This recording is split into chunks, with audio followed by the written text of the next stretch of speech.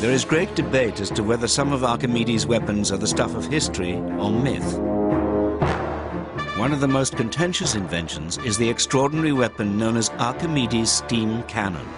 Many experts simply cannot believe that anyone could have invented a steam-powered weapon more than 200 years BC. Yet it's clear that the ancient Greeks knew how to harness the power of steam. Heron of Alexandria invented the steam ball, believed to be the first steam engine in history. Even the great Leonardo Da Vinci believed Archimedes' steam cannon could have existed.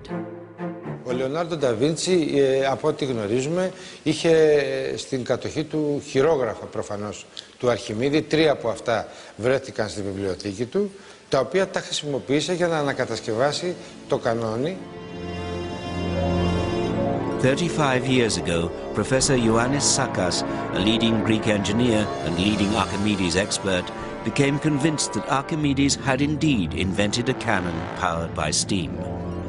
Ο Σακάς ήταν ένας Έλληνας μηχανικός, ο οποίος έταξε τη ζωή του ακριβώς στο να ανακατασκευάζει έργα του Αρχιμίδους. Ήταν ένα μοντέλο 1:5, δεν ήταν πάρα πολύ μεγάλο. The results were surprising.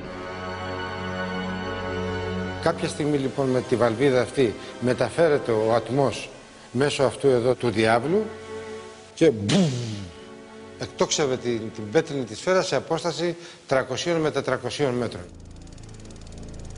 Ioannis Sakas's home movies show one of his successful experiments with the steam cannon.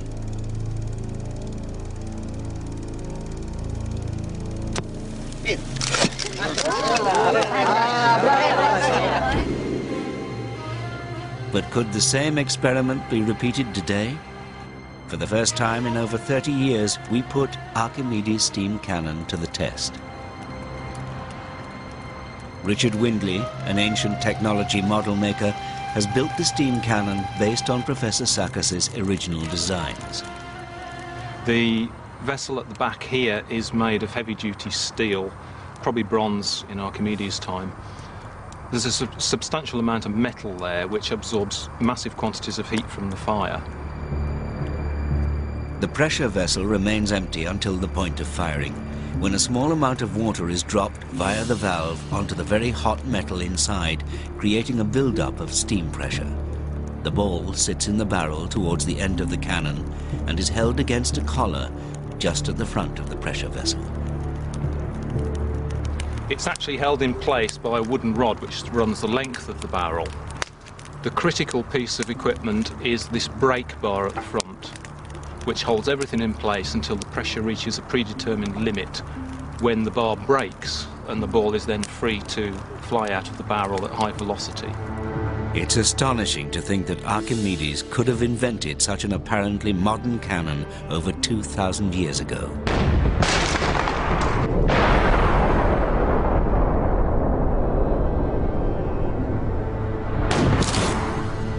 The early Greeks were perfectly aware of the principles involved.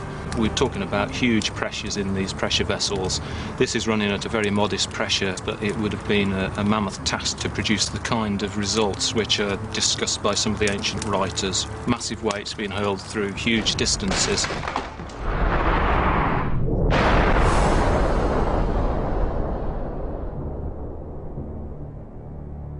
The success of Archimedes' various war machines eventually persuaded the Romans to abandon the assault on Syracuse and attempt to take it by blockade.